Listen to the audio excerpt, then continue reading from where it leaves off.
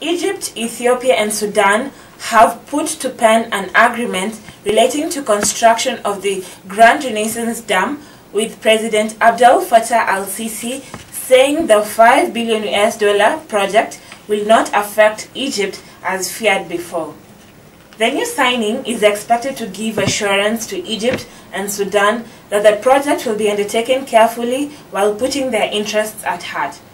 Egypt has protested construction of the dam, fearing that it will reduce volume of water downstream as it has been heavily relying on River Nile for agriculture. Sudan's President al-Bashir said at the signing ceremony that the deal was historic.